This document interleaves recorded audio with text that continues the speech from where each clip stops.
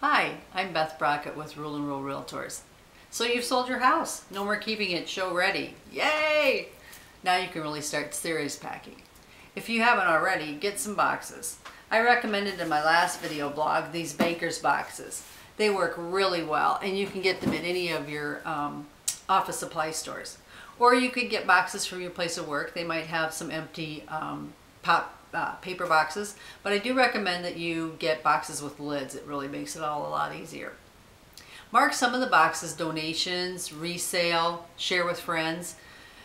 You can look at my past blog at Brockett Home Room where you can find things about recycling your stuff after spring cleaning. You'll get ideas for what to do with the unwanted items that you have. If you have kids who grew up and have moved away but left their stuff, mark a box for each one of them. It's time for them to decide whether they love this stuff enough to keep it. Chances are their answer is no way.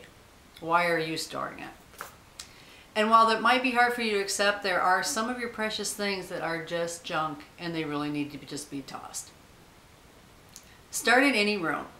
If you followed my advice, your closets, personal things, collections and photos and decorations are already pretty much boxed up. You might have to repack them to move, but they should be already taken care of. Just take one room at a time. It'll give you a better sense of accomplishment. Now is the time to think about what you'll be storing in the basement or garage or other storage areas in your new home. Clear plastic tubs really make a lot of sense. You can see what's inside them. Then that also protects the contents from, any possible water damage or if there might be any bugs or possible rodents. So those are really good storage containers.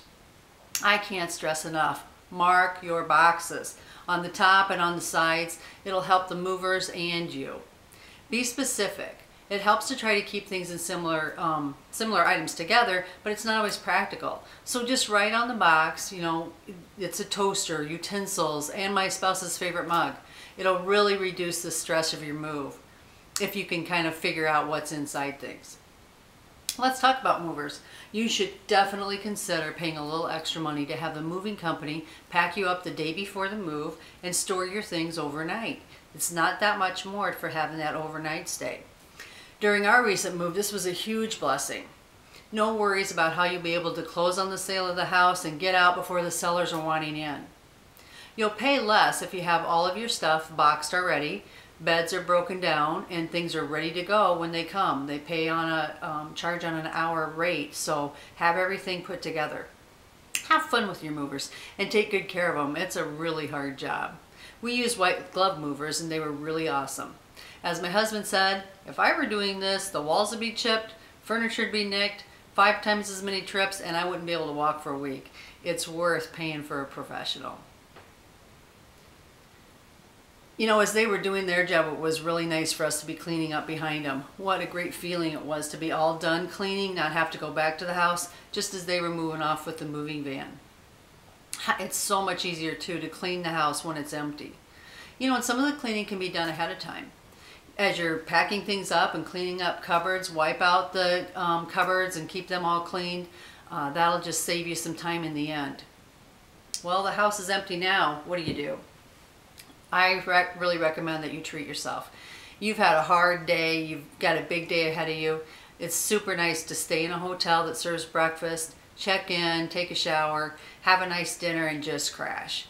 When you pack your bag, remember that the first day or two in the new place will be a little bit confusing. Take enough clothes for a couple of days where you know where things are at. Keep a few of your favorite things with you. I forgot this tip. Day 2 into the new house and I still couldn't figure out exactly where my soap and shampoo were at. A little extra planning ahead would have really helped out a lot. Thanks for listening, and I hope this helps reduce the stress of your moving. And remember, for all your real estate needs, visit BrockettHomes.com.